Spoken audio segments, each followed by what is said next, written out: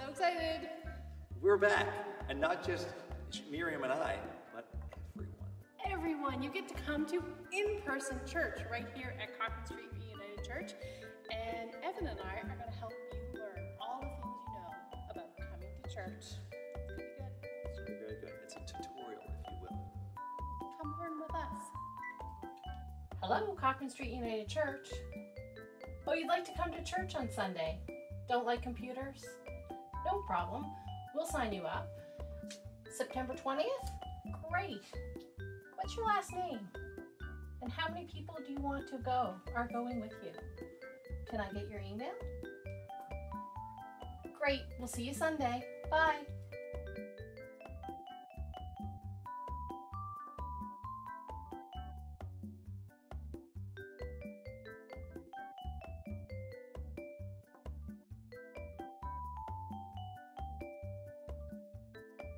So here I am, standing on the front steps of church. When you get here, there's going to be a wonderful church volunteer welcoming you here. You may have to wait here for a minute so we can be social distancing while the next person goes in and gets their name checked off on the attendance list. Because, as always, you've registered for church before you come. Here we are in the vestibule. On Sunday morning, when you get to church, there's going to be another fabulous church volunteer waiting right here to check your name off the registration list. Check. Don't forget, when you do come in, wash those hands.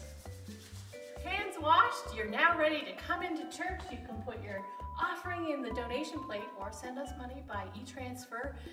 The information is on our website. And then grab your bulletin. So with your mask on, unlike Evan had out in the vestibule because he wanted you to see his face, you find a pew that has a colored teapot. Once you're seated, feel free to remove that mask. Gee, I've got to go to the restroom. Better put my mask on and follow the one-way traffic rules.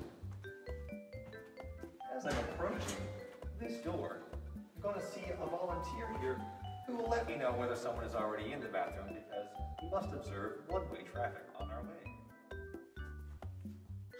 Time to go home. Remember to put your mask back on when you're walking around church. But wait, there's one-way traffic. What? You've got to go in this direction. Oh, right. Use the side aisles to exit. That's right. That's all from us. Evan and I are really looking forward to welcoming you back to in-person worship. Just remember before you come to make use of our handy-dandy going to church checklist. See you all soon.